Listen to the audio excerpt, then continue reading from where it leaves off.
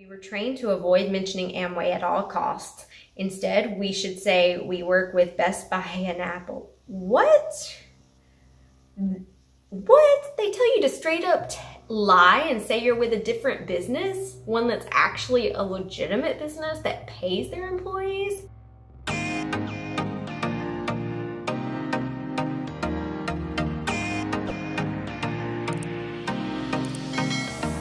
Hey guys, welcome back to my channel. My name's Lara. If you're new here, welcome. Glad to have you.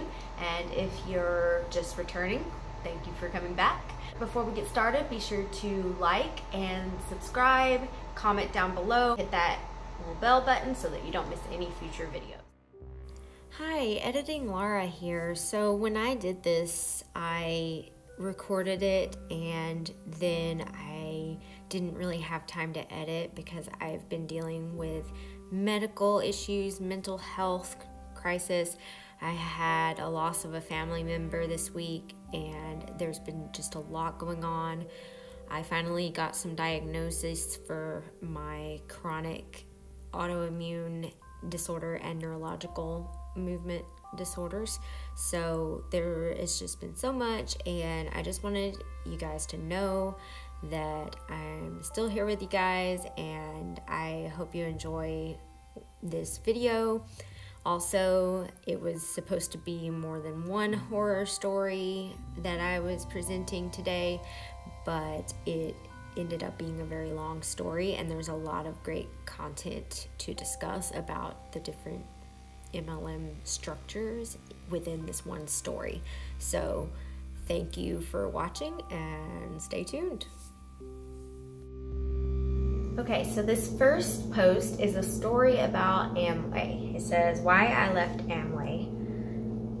This is on Reddit, just so you know. Lately, I have been seeing more Amway posts than normal on Reddit. It seems they've been more active than usual. Now seems like a good time to post my story since quitting 8 months ago.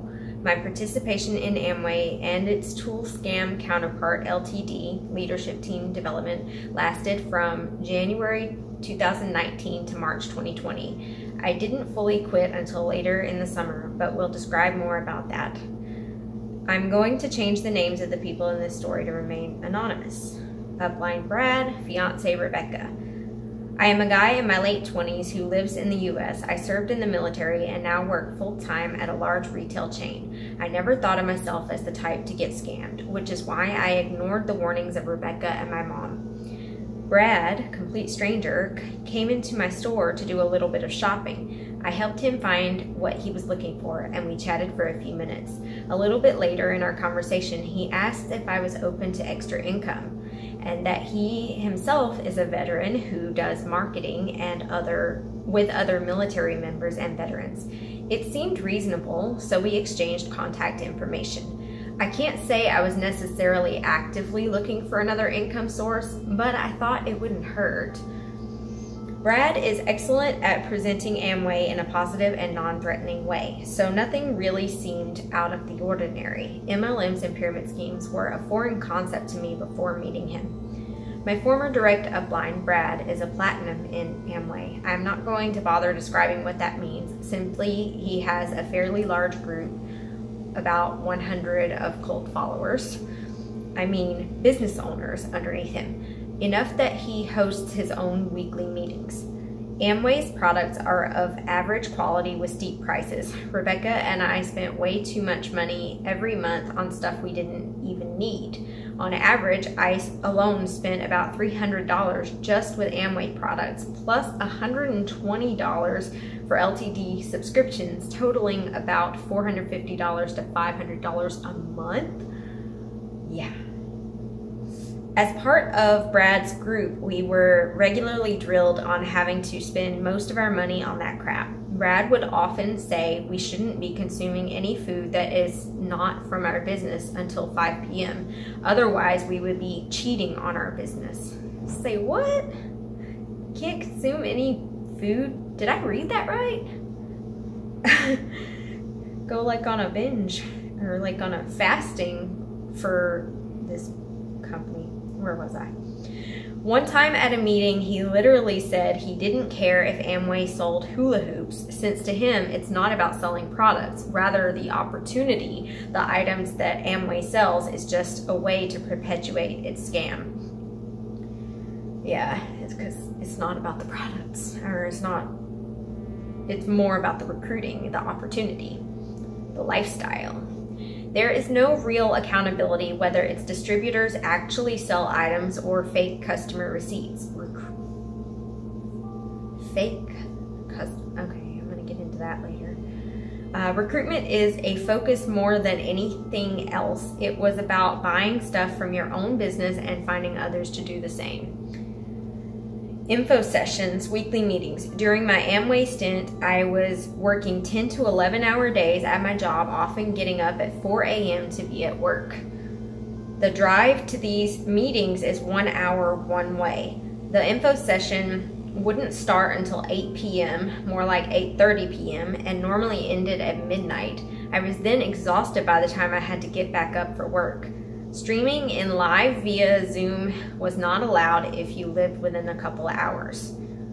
Wait, so you had to attend physical meetings? Are they trying to make it sound like a real job?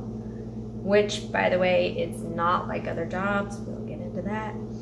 Brad intentionally rented out a smaller room than what we had people for to give the impression to guests that this is a hot place to be. People standing in the back was always a thing. If you were a guy and you got there early to grab a seat, you would still end up having to give it up to a female, even if she was late, if no other seats were open. 1950s gender roles like this are common throughout all of LTD.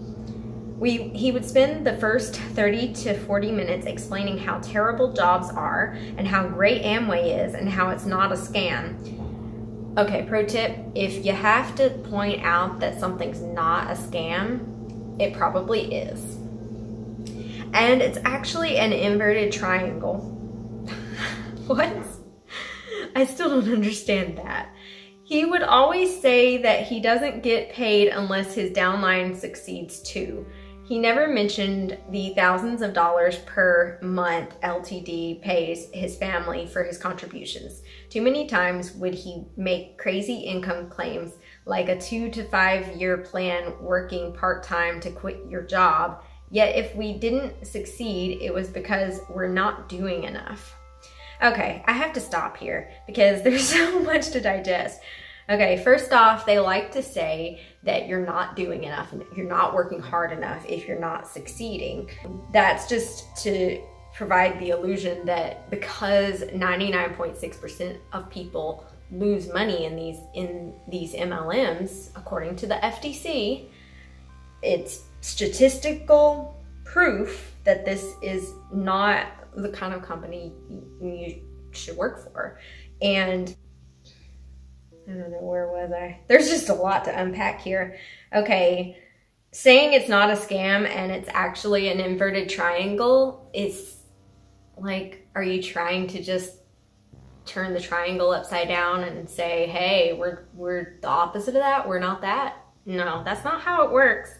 You are a scam because they're saying how it's not about the products, it's about the opportunity.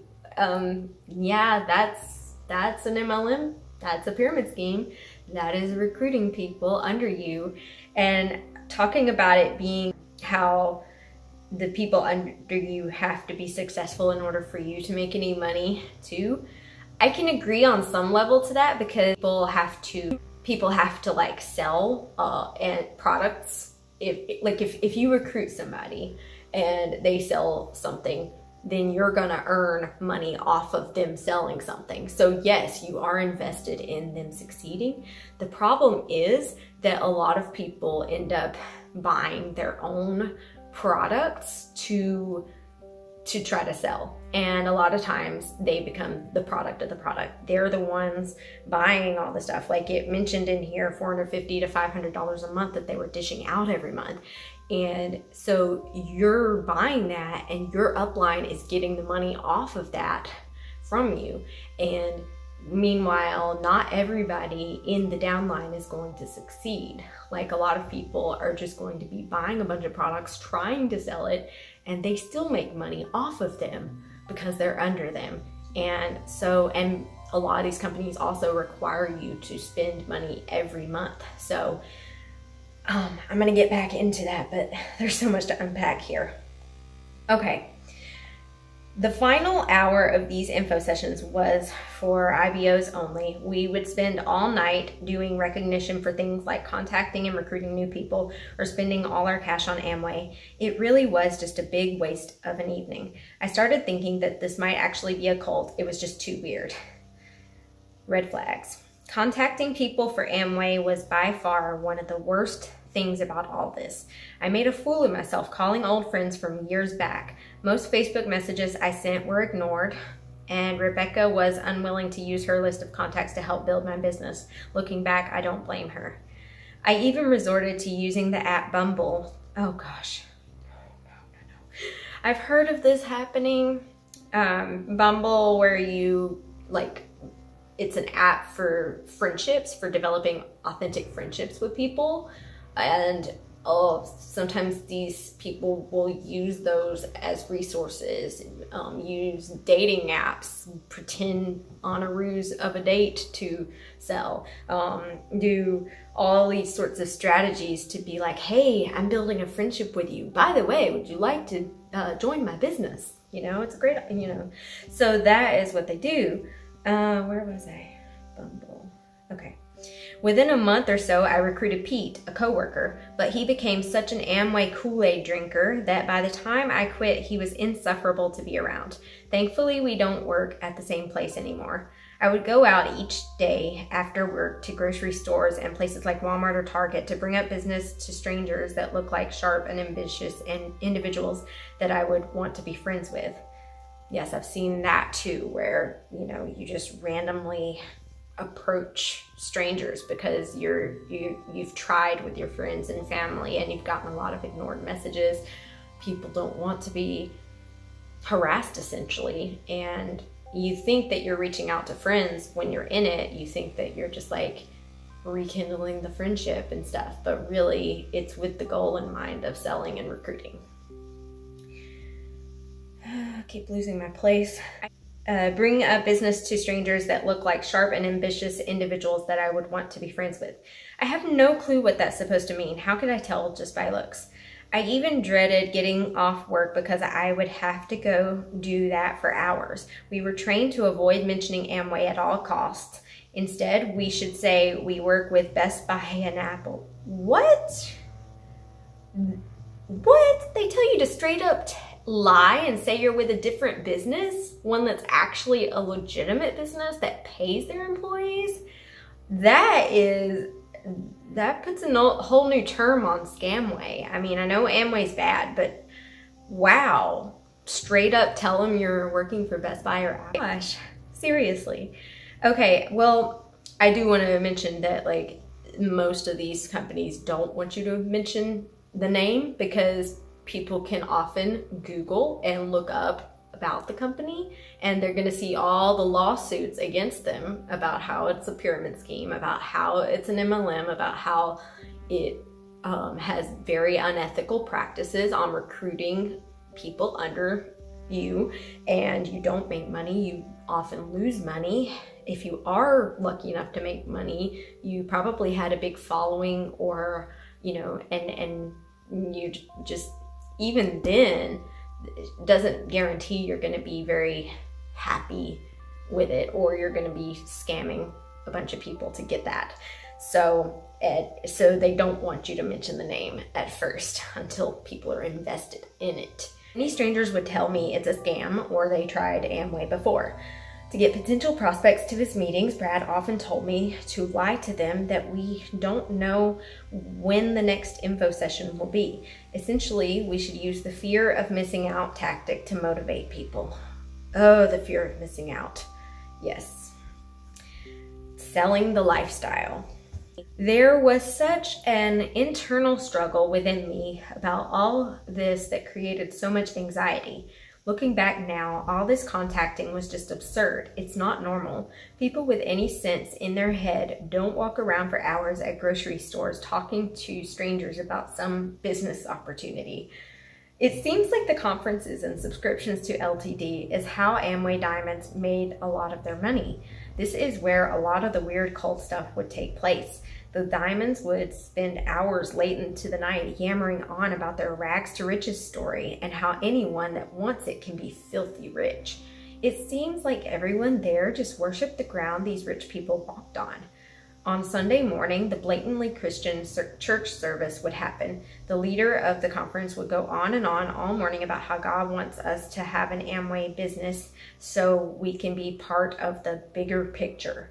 The lines between business and religion were so blurry that at times I had to ask myself if I was at church or a business seminar.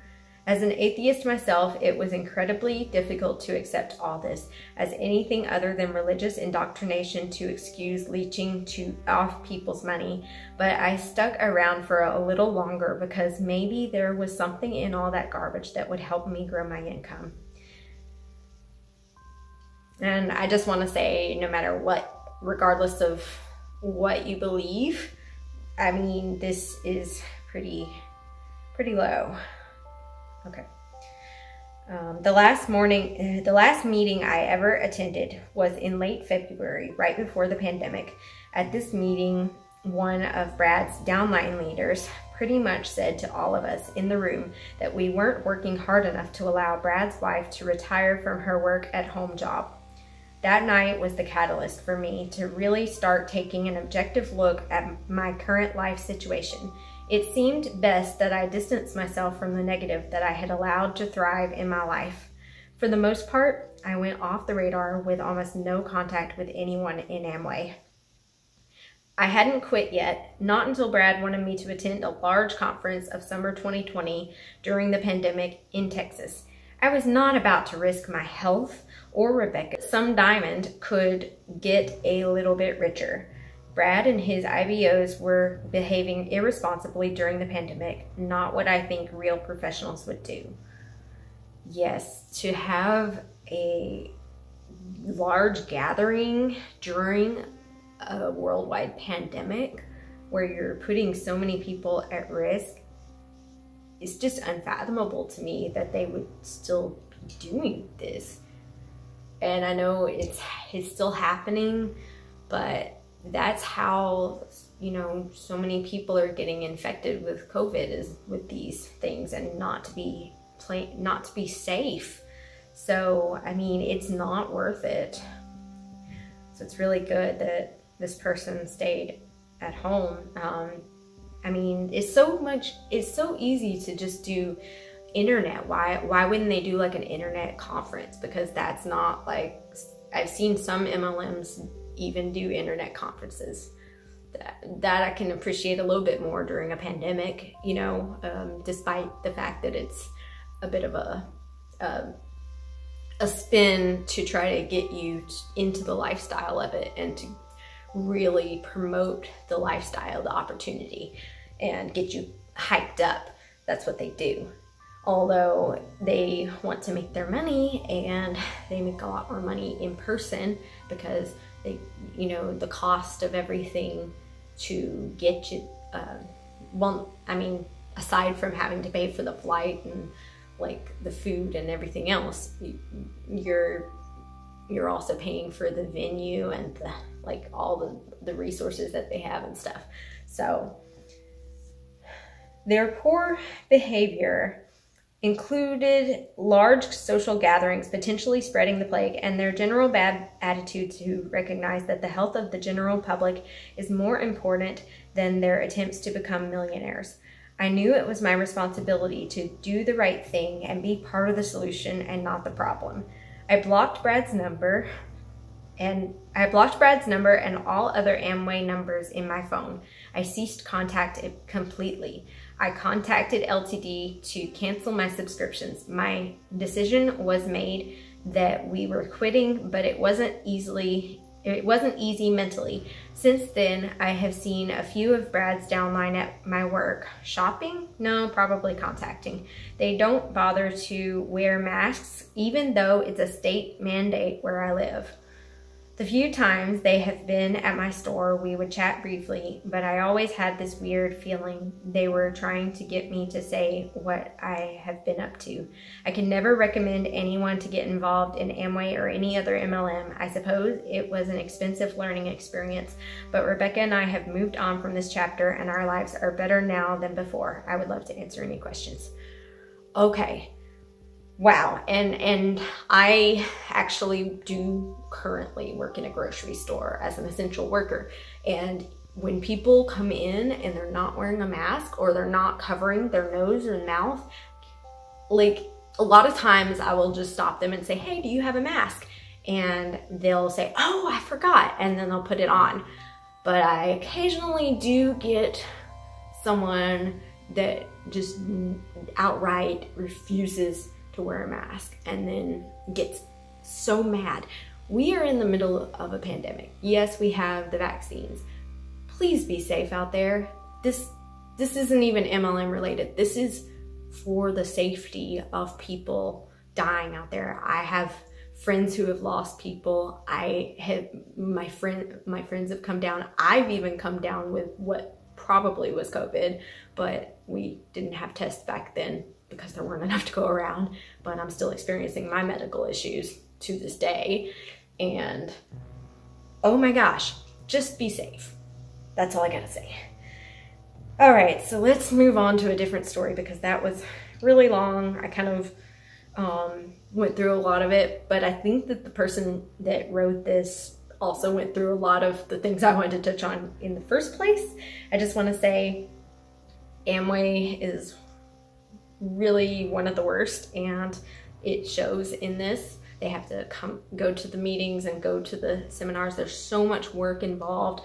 This person was doing so much work for the company. They weren't getting, enough sleep. I mean, even because it was just crammed into their day. They had to go to the meetings and the conferences and all these things where they make the money, and it's not even about the products, it's about the opportunity, it's about all this stuff, and it's just drilling into you, and you're going out to places like Walmart and Target and trying to sell to complete strangers. You're contacting your friends and family, most of who are getting annoyed and ignoring you or not wanting to put up with that.